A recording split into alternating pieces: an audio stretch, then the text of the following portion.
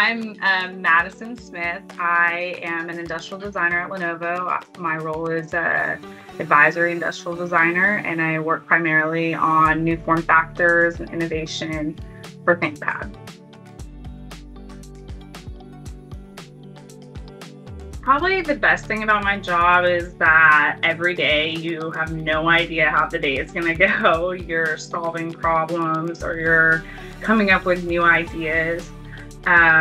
So it really feels like you're just fully creative 100% of the day, which is really exciting and unpredictable.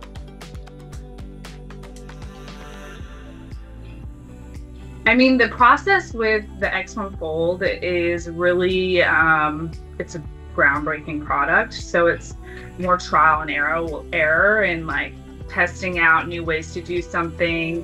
What are those features behind this product that needs to work in 4 different modes?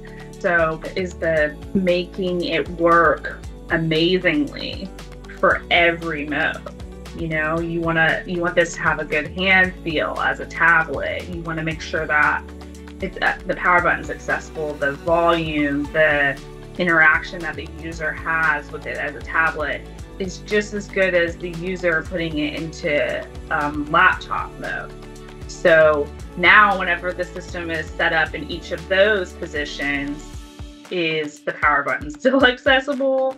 Are the cables, going to collide with the table?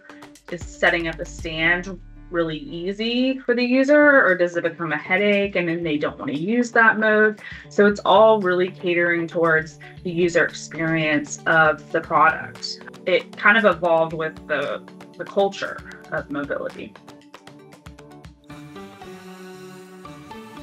I mean, I really love working with the mechanical engineers. Like I said, they've been just such a key part of my job, building relationships with them.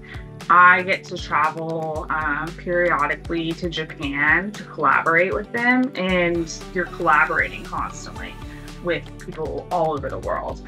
To me, it's like the best feeling in the world, solving problems with them.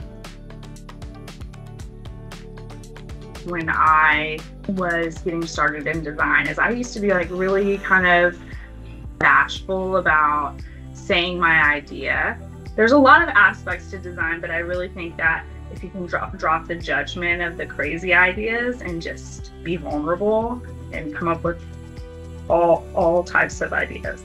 It's like the wild ideas, even if they seem too wild in your head or silly to say aloud, they lead to somewhere, like always. And I think there needs to be a dedication to problem solving. You're not designing for yourself, you're designing for the world.